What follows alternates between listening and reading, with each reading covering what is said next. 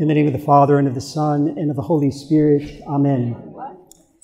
Remember, O most gracious Virgin Mary, that never was it known that anyone who fled to thy protection, implored thy help, or sought thy intercession was left unaided.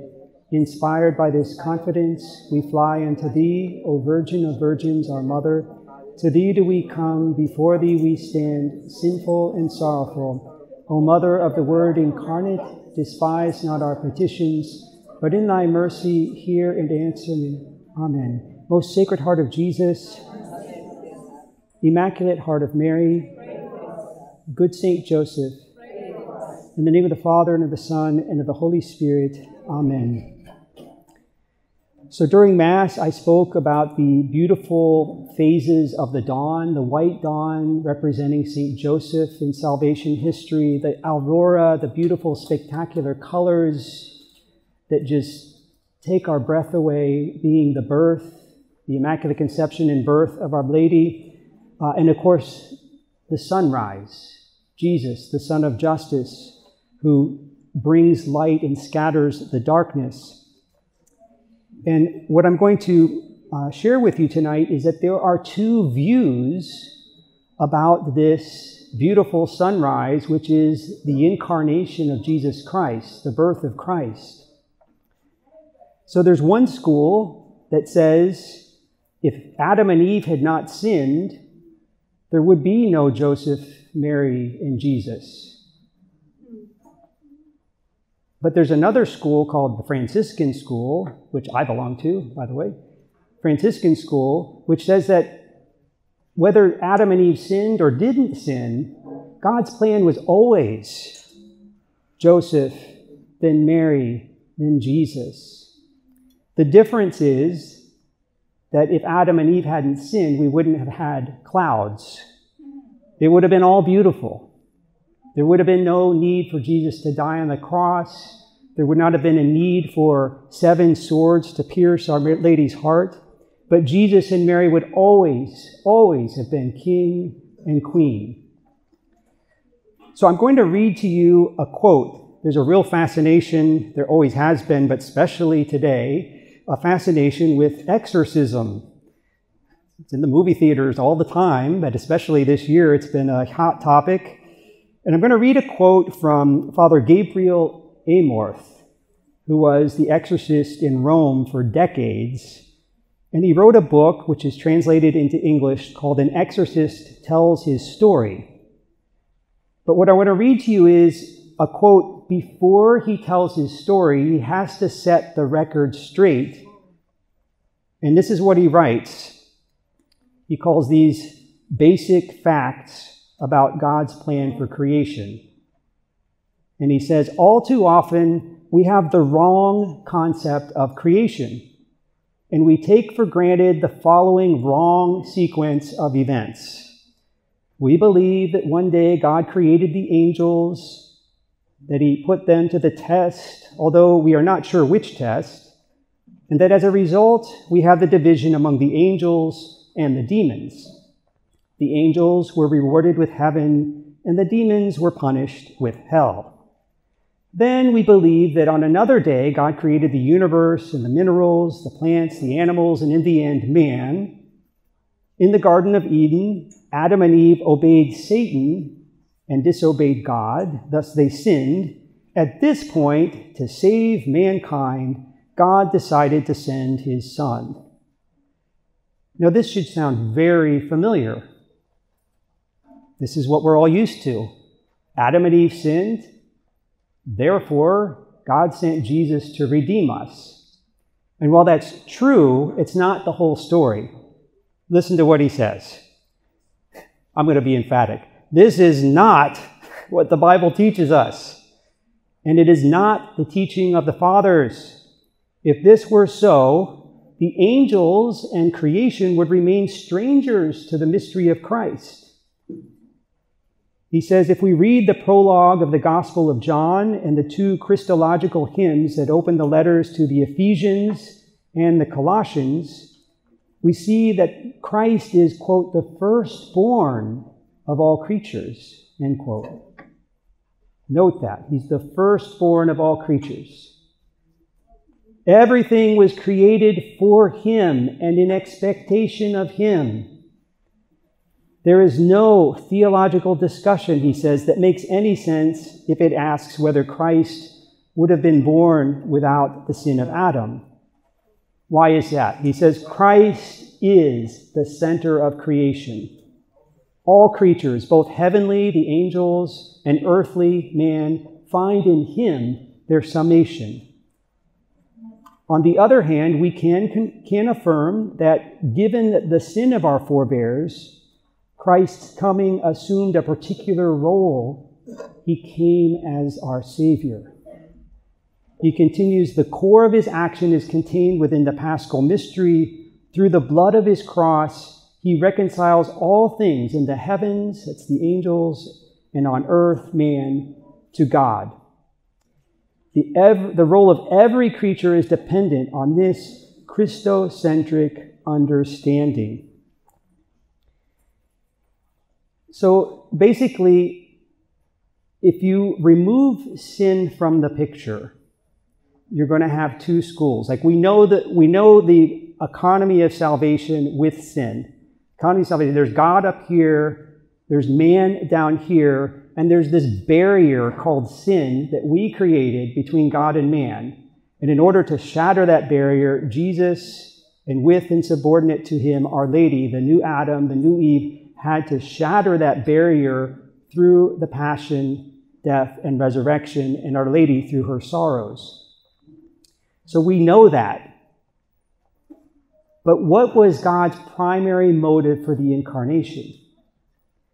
So if the primary motive of the incarnation is to remedy sin, like a divine Band-Aid, so if Jesus is the divine Band-Aid for our woes, that means if Adam and Eve hadn't sinned, we would have a different economy of grace. It would just be God and us. No mediation, no Jesus, no Mary, no Joseph. And that's what we call the Thomists, those who follow St. Thomas Aquinas, that's their point of view. And it's also the view of many Protestants, etc. That the primary, even they'll say the exclusive reason for the incarnation is to redeem man from sin. Whereas the Franciscan perspective is that there's God and there's man, but that no one comes to the Father except through the Son. In other words, even if Adam and Eve hadn't sinned, all graces, from all eternity, God willed that all graces come to Adam and Eve, all the angels, all men, through the hearts of Jesus and Mary, the one mediator between God and man, Jesus Christ, the way, the truth, and the life, and through Our Lady, our mother, the mediatrix of all graces. So this perspective, the Franciscan perspective, is that all of creation, all of salvation history was always centered on Christ as our King and Mary as our Queen. Sin or no sin? No sin, there wouldn't be a need for the cross, but still Jesus and Mary. That's the Franciscan perspective. So what you end up having with the Thomist perspective, which is the perspective that Jesus just came to redeem us from sin, you basically have that school, the Thomistic school, is that there's two economies of grace. So the first economy of grace it's just the grace of God to the good angels and to Adam and Eve, just God and the creatures. Because of the fall, God has a plan B, which is to send the Redeemer. And so Jesus becomes the Redeemer, the mediator, the King, because of the fall of Adam.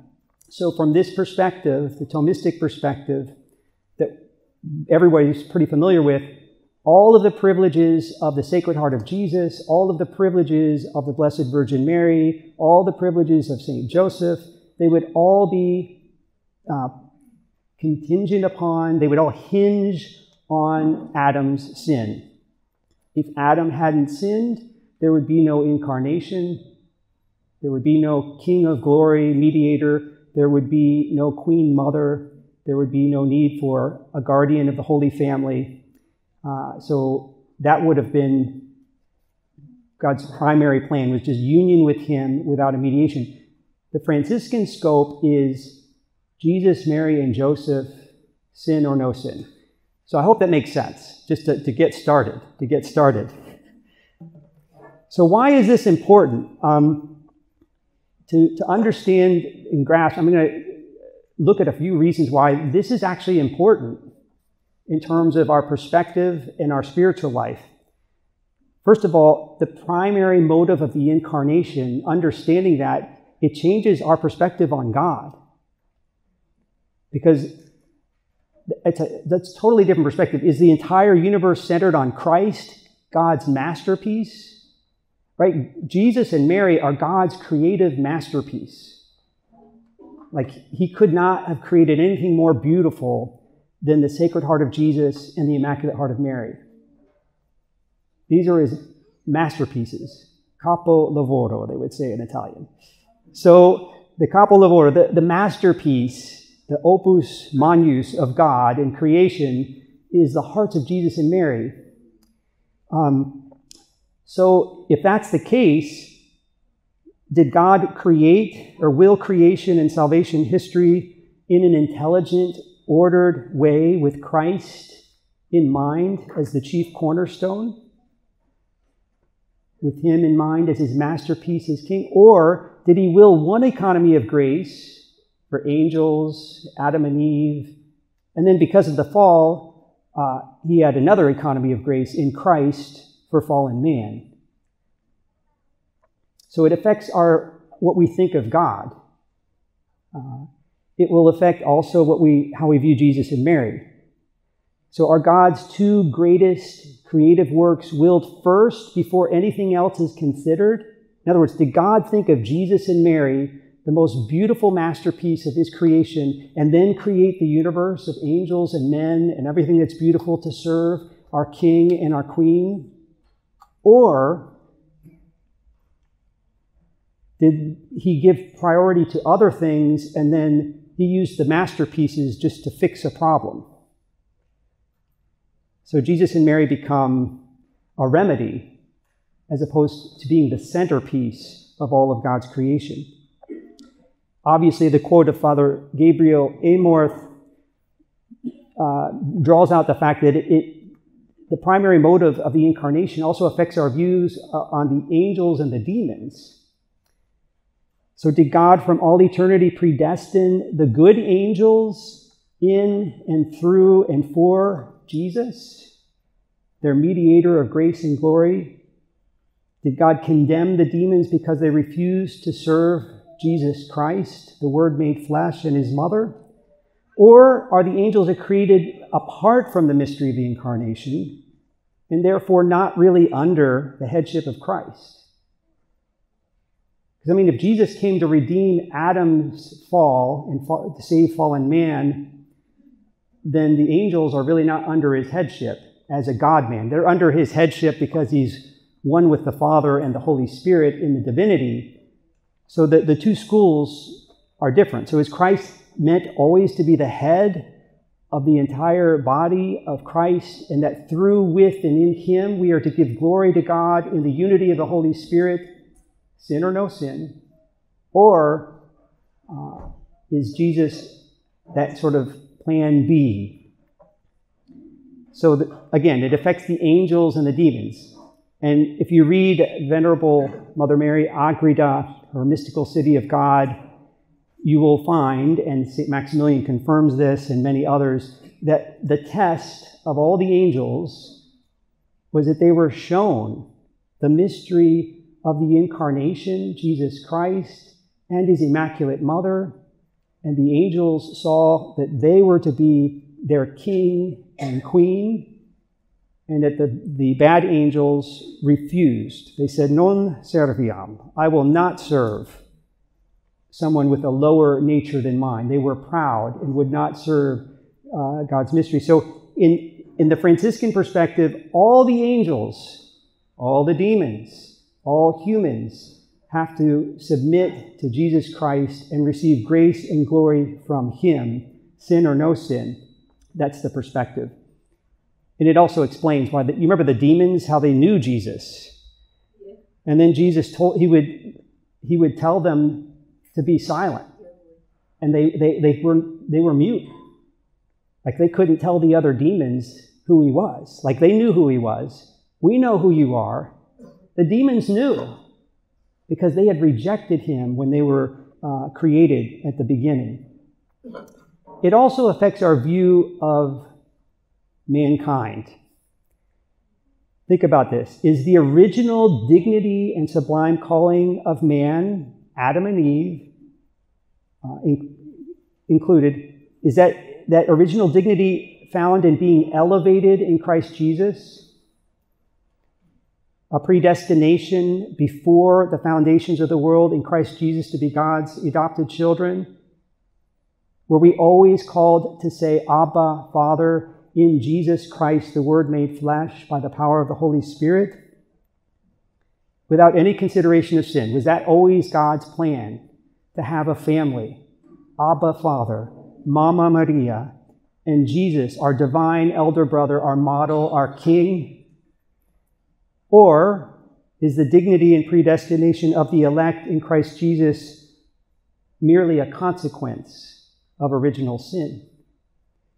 You see the difference. There's a huge difference. I mean, like, the beauty is, well, let me make one more point, and then I'll talk about this beauty. It also affects our spiritual life. So if God willed from all eternity that man's spiritual journey be centered on the Sacred Heart of Jesus, the Immaculate Heart of Mary, sin or no sin, that changes our perspective. It's not just about sin.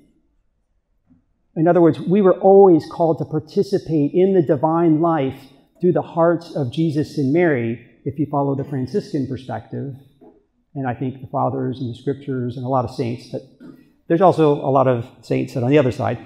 Whereas the other perspective, the spiritual perspective, is that the sweet journey of the saints to God through Jesus and Mary is the result of our need for redemption.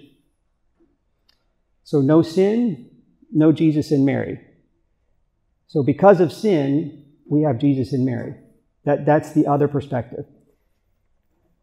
So to kind of put this in a way that is very tangible. So if you think of Jesus and Mary as the masterpiece of all of God's creative work, from all eternity, God willed the heart. He saw the hearts of Jesus and Mary. He willed the incarnation. He willed the divine maternity. And then he began to create all of the universe and all of the angels and us to be servants of Jesus and Mary, to love, adore God through, with, and in them. So is the dog wagging the tail, or is the tail wagging the dog? Well, I'm a Franciscan. Dogs wag tails. Jesus and Mary are the reason, and we exist for them. Whereas the other perspective is the tail, which is us, sinners. We caused the incarnation. It's thanks to our sin that Jesus came in the flesh and is King of glory at the right hand of the Father. So the heart of Jesus, the humanity of Jesus, his human soul, all of those graces that he received in his humanity are thanks to our sin. And Mary, all of her privileges, her predestination to be the mother of God, are all because of Adam's sin. Thank you, Adam, right? That's the perspective. So that perspective is the tail wagging the dog. Okay, I'm a Franciscan. I'm very biased. So, but you see where I'm going. Most people have never even heard this. They don't even know it's a discussion in theology. And that's why I'm here. I'm not telling you which way to go. I'll tell you which way I go, which way I think, and why. But you at least need to know about it. So I want to point out that if you're interested, I have written a book on this topic. I tried to make it so simple people like me could understand it, and hopefully you. If you're interested, it's $5 for a book. They're over there, and there's a way to pay online, so you don't have to write a check or leave $5. And if for some reason we sell out, which never happens, and there's also some of my CDs, rosary CD, music CDs, but you can find it all also online. So there's my card over there with my website if you're interested. So I mentioned all of that. So I want to read some quotes, because I mentioned that there are saints. So there's he's considered a father of the church, and his name is St. Maximus the Confessor. And he writes, I'm sure you're aware, St. Paul speaks of the mystery hidden from the past ages, but now revealed, and that mystery is Christ, the Word made flesh, the incarnation, Jesus. He's the mystery that's revealed now in the fullness of time, he who was born of the Virgin Mary. And St. Maximus the Confessor writes, this is that great and hidden mystery. This is the blessed end for which all things were created. This is the divine purpose foreknown before the beginning of creation. Really, it was for the sake of Christ, that is the mystery of Christ, that all the ages and all the things of all the ages themselves received the beginning and end of existence in Christ. So this perspective is that Jesus is the Alpha and the Omega. He's the Alpha. He's the beginning. He's the firstborn of all creatures. He's the reason, the Alpha, the reason everything exists. He's the beginning. God starts with Jesus and his mother, and then he creates everything else in view of Jesus and Mary. And he's also the Omega. He's the end. He's the last. He's the reason we exist. We're always pointed towards him. Jesus is the same yesterday, today, and forever. That's very true. It's not because of Adam's sin. Jesus was always at the center of God's plan from this Franciscan perspective. Doctor of the Church, St. Francis de Sales, he held this position, and you can read it in his treatise on divine love. He tells us that the primary reason for the incarnation was that God might communicate himself ad extra, which means outside of himself. That means creation. So the reason for the incarnation was so that God could share his divinity, communicate his grace and glory outside himself. And so St. Francis de Sales points out that from all eternity, he saw that the most excellent way to do this was in, quote, uniting himself to some created nature in such sort that the creature might be engrafted and implanted in the divinity and become one single person with it, end quote. So this is why God willed the incarnation, so that united in the divine person of the Word, you would have the divine nature and a human nature, and that through, with, and in him, we also, and the angels, could enter into this participation in the divine life. So in this scheme of things, Jesus and Mary are willed for their own sakes. They're an end in themselves. They are the masterpiece. God wills them because they're beautiful and give him glory. Whereas the other perspective, Jesus and Mary are willed for our sake, to remedy our sin, not for their own sakes. You see the difference?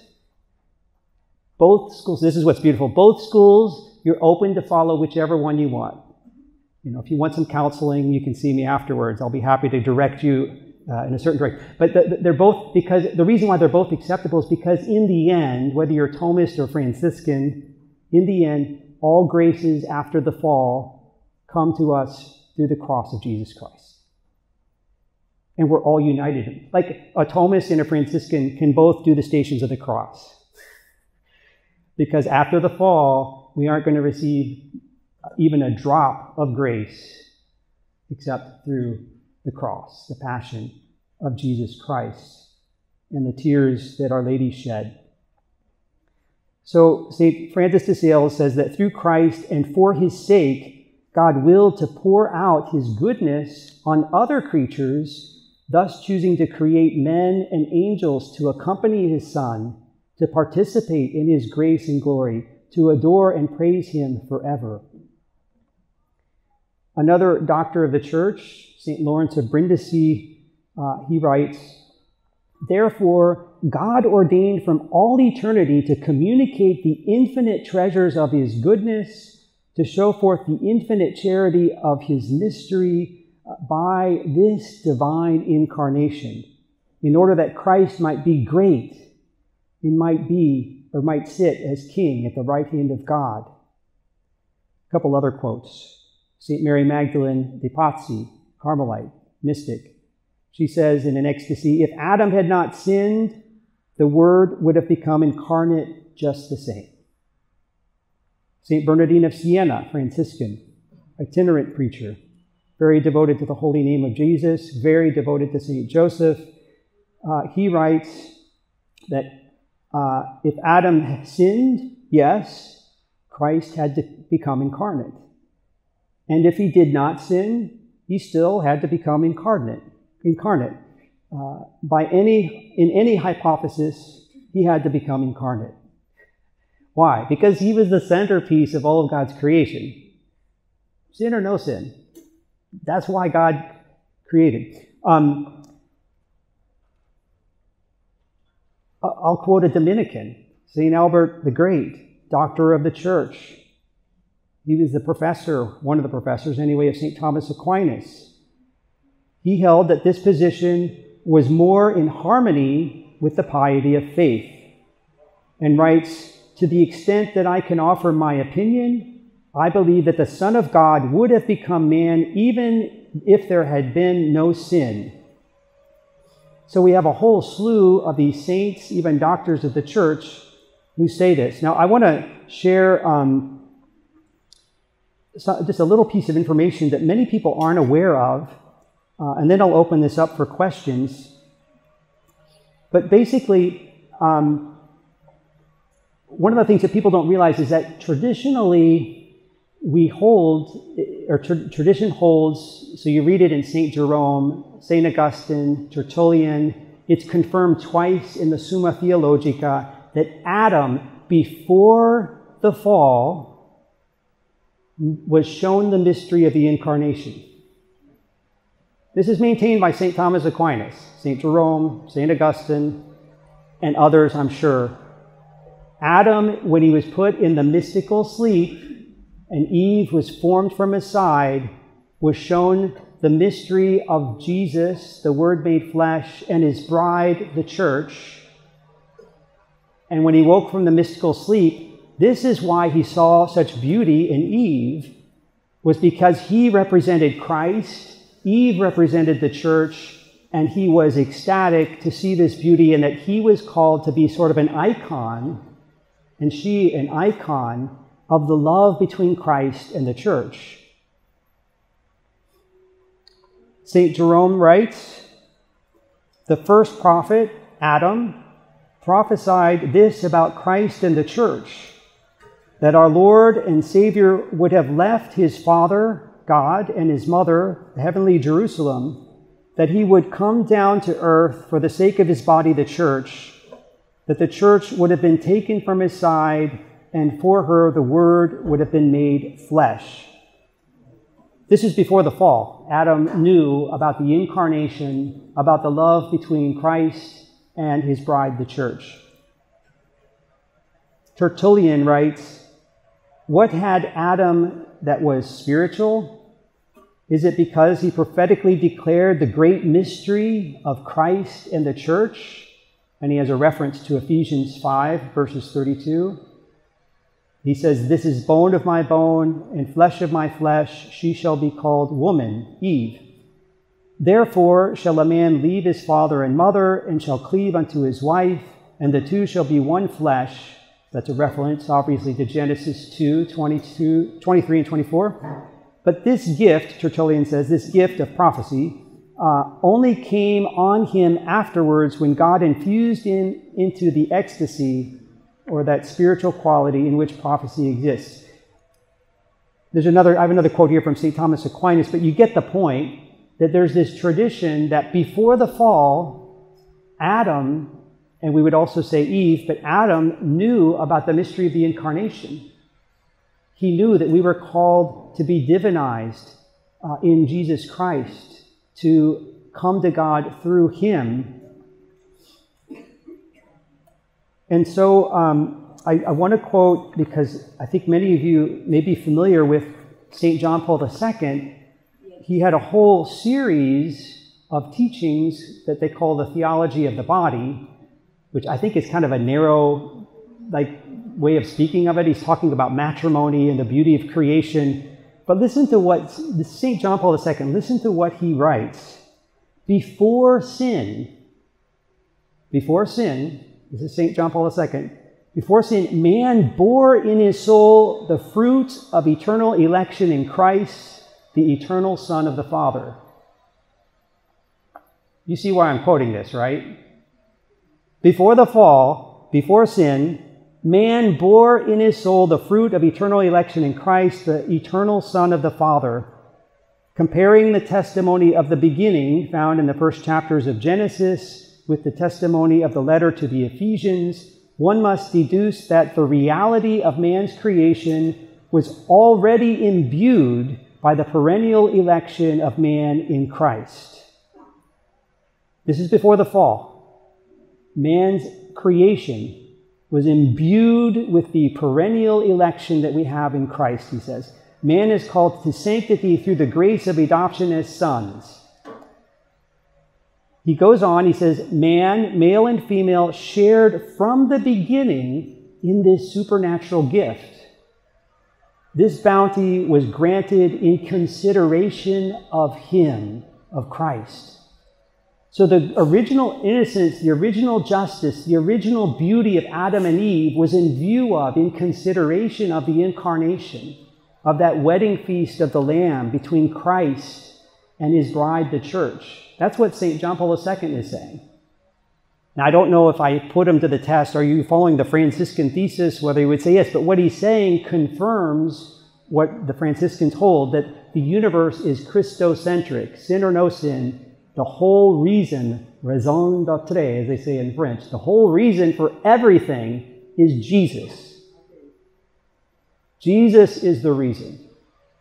He's why we exist. He's why there's a sun, a moon, a Jupiter, anything else in the universe. It's because God saw Jesus. He willed his masterpiece, and he created all of this to glorify him, and through with and in him the Father, but also in view of Jesus. The reason everything exists is for Christ the King. So let's see here. So let me finish this quote of St. John Paul II. This supernatural endowment, which took place before original sin, that is, the grace of justice and original innocence, an endowment which was the fruit of man's election in Christ before the ages, was accomplished precisely in reference to him, to the beloved one, while anticipating chronologically his coming in the body. In the dimensions of the mystery of creation, the election to the dignity of adopted sonship was proper only to the first Adam, that is, to the man created in the image and likeness of God, male and female. So as you can see, there are abundant quotes, there's scripture quotes. I could tell you to look at Ephesians 1, where it talks about how before the foundations of the world, we were predestined in Christ to be God's adopted children, to be holy and unblemished, which also is immaculate in God's sight in love. I could refer you to Romans 8, verse 28, which says that we were predestined to be conformed to the image of his Son, so that he might be the firstborn of many brethren. Now, if you know anything about firstborn of all creation, that's Colossians 1, firstborn of many brethren. In order to be a brother, you have to share the same nature. So if we're predestined to be conformed to the image of the Son, so that he could be the firstborn of many brethren, it means that we were predestined in Christ, the Word incarnate. If he was the firstborn of all creatures, that means to be the firstborn of all creatures, you have to be a creature. Like if you're the firstborn of a bunch of lambs, you must be a lamb. You know? So Jesus. Now, let me just clarify one more thing, and then I'll go to some potential questions. Actually, I'll say a little something about the triumph of the Immaculate Heart of Mary, and then I'll go to questions. But let me just clarify something. One of the things that can get confusing about this is, how can Jesus be the firstborn of all creatures, the firstborn of all creation, but he doesn't come till, till like, what, 4,000 years after creation? But he's called, the Bible calls him the firstborn of many brethren, the firstborn of all creatures. Jesus calls himself, this is in Apocalypse 3 verse 14, he calls himself the beginning of the creation of God. Now, how can Jesus be the beginning of the creation of God when he comes later? Well, you have to think from God's perspective. So, let me start with this. Many people, I think most people here are familiar with a map. Our youth are only familiar with GPS. But if you look at a map, if you look at a physical map, I can look at New York City and Los Angeles and see both of them because I'm not in the map. I can see them both. I can see Chicago and Dallas and Kansas and Paris, and depends on how big the map is. But because I'm outside the map, I can see all of those things. Well, God is outside of time. God is outside of history. There's no beginning or end. There's no time in God. He's outside of time. He is above, transcends creation. So when he looks at the salvation history, he sees it all like I see Los Angeles and New York City on a map. So God can see the Word made flesh, Jesus Christ, and say, this is the reason for everything. This is the beginning of creation. This is the firstborn of all creatures. And then he begins to create. The other way to explain this, let's see here. Okay, we have a statue of the Sacred Heart of Jesus. That's perfect. So there's a beautiful wood carved statue of the Sacred Heart of Jesus. Now, if I wanted to carve a statue of the Sacred Heart of Jesus, I already have the statue, I already have the masterpiece in my mind first. So what's first in the intention, in the mind, is last in the execution, right? Because what's first is the masterpiece, but what's first on the chronological? I have to go cut down a tree, and I have to bring a hunk of wood into this beautiful hall and make a huge mess and take off chunks and start to carve. So what is first in the intention, the masterpiece, the statue of the Sacred Heart, is actually the last chronologically. Like I finish with the masterpiece. So in God's plan of salvation, what's first in God's intent, what's the firstborn of all creation, is Jesus Christ, true God, true man, Son of God the Father, Son of Mary. That's first in God's plan. That is his masterpiece. What's first in his intention comes later in the execution. In the fullness of time, he is born of the Virgin Mary. So hopefully that helps you to kind of grasp that. And that was the argument that Blessed John Duns Scotus used to defend and champion this position of the absolute primacy of Christ. So the Franciscan perspective is the primacy of Jesus, the kingship of Jesus, is absolute. It's not dependent on anything created, not sin, nothing. God willed Jesus Christ with an absolute primacy in all of creation, Christocentric, sin or no sin. It's not relative. The other perspective is a relative primacy of Christ. The word relative comes from relate. In other words, the primacy of Christ from this perspective, the Thomistic perspective, is that it's related to sin. It's related to a need.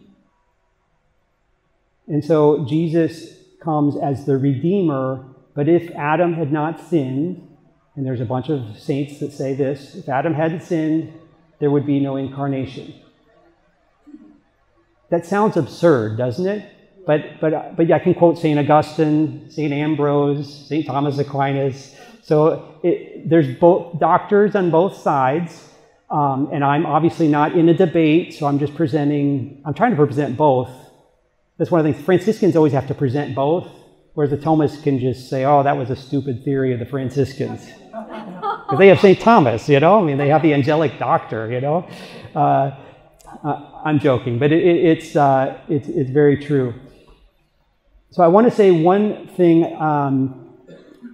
that when I spoke about the dawn, about Joseph and then Mary and then Jesus, this is also going to be, I think, historically, the signs for the coming of Jesus in glory. I think there will be an age, an increased devotion, and it's beautiful because we're seeing some of that to St. Joseph.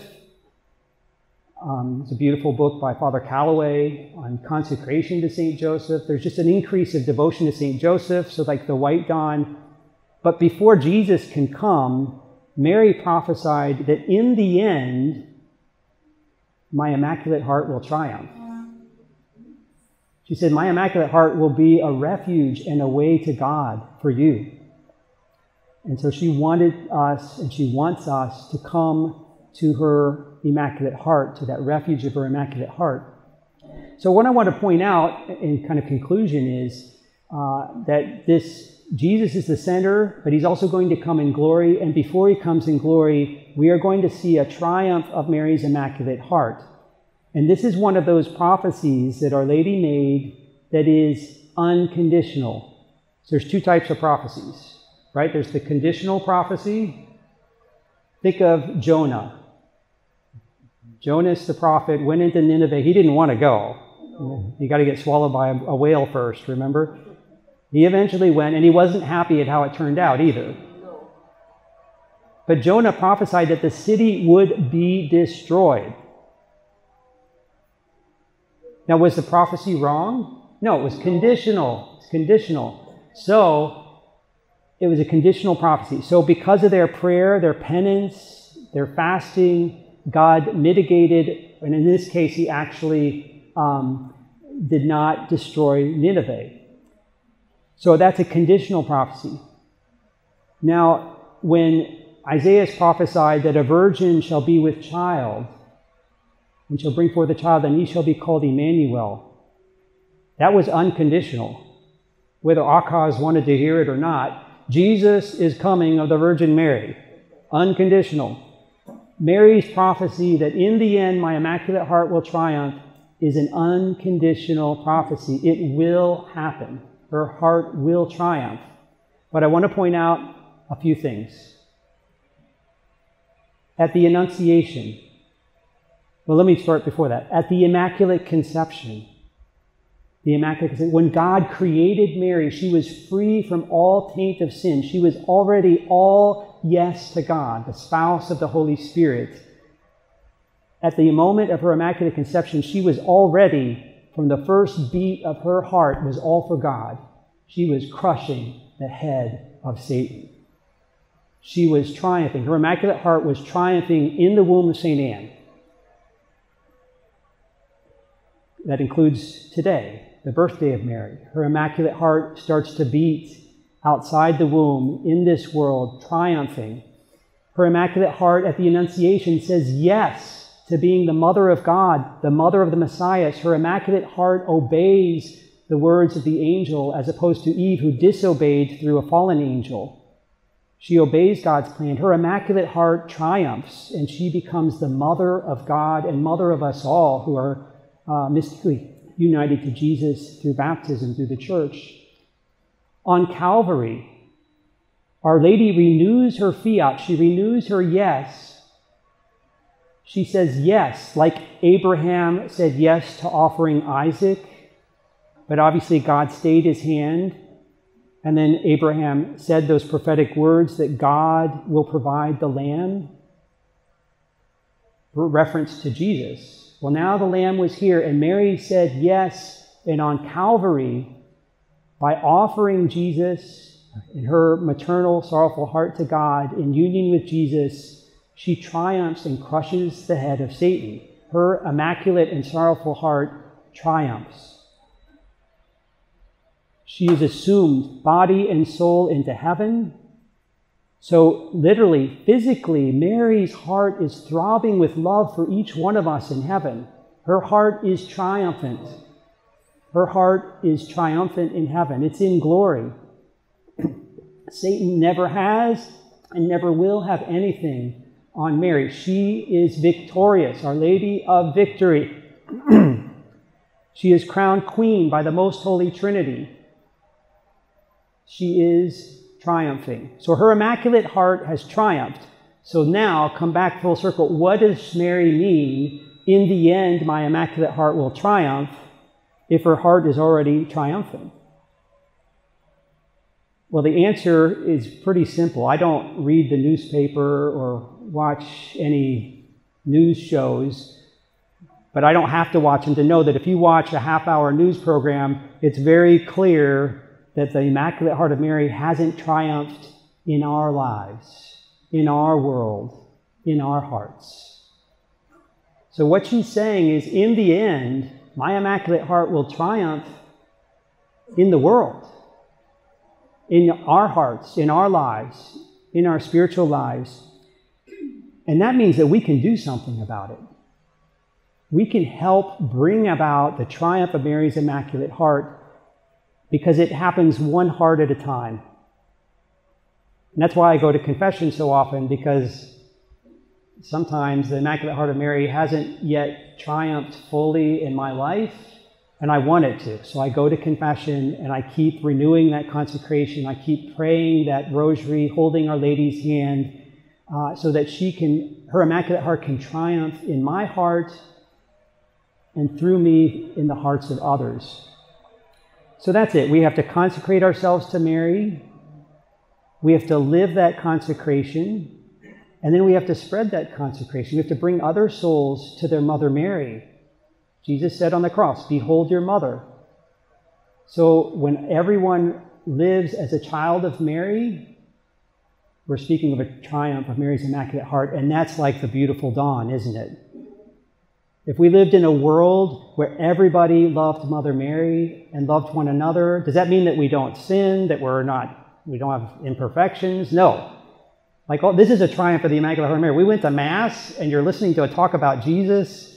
You could be doing a lot of other things Friday night in Manhattan. This is a triumph. And yet all of us know that we're sinners. We all do the mea culpa at Mass. But this is what the triumph is. It's where we say, "Mary, you're my mother. Take me as your child. I throw myself in your arms."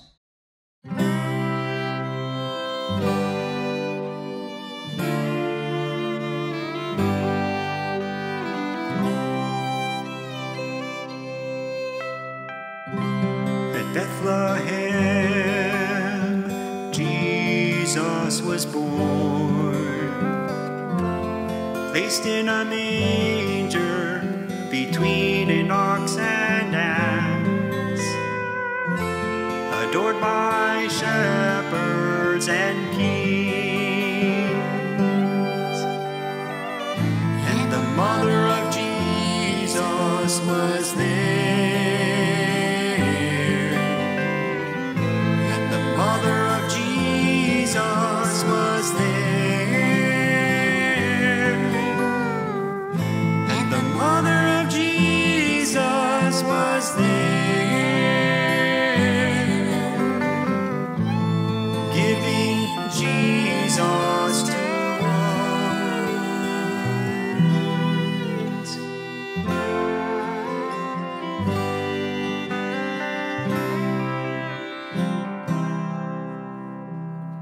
At the wedding feast of Cana, Jesus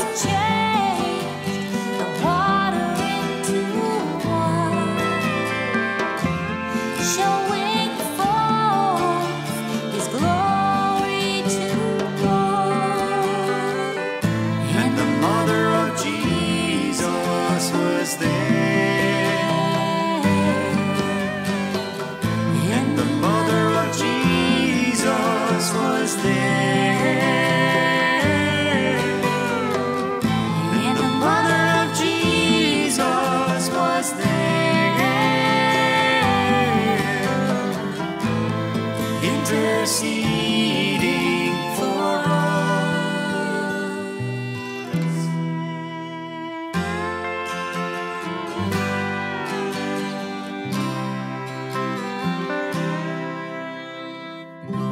On Calvary, Jesus was slain, nailed to a cross, condemned between two thieves, redeeming all the world from sin. And the mother of Jesus was there, And the mother of Jesus was there. and the mother of Jesus was there, praying to Christ for us.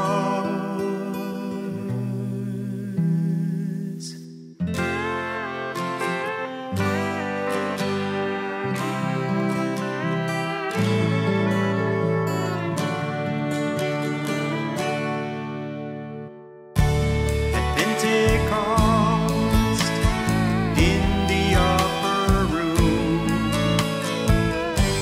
they gathered together in prayer in one accord, awaiting the Spirit to come. And the mother of Jesus was there, and the mother of Jesus was there, and the mother of Jesus was there, praying to the Spirit for us.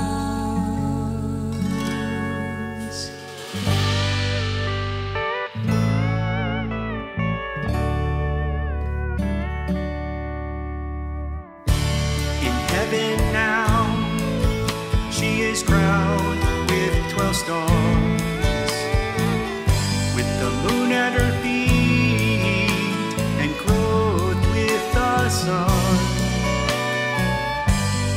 Queen and Mother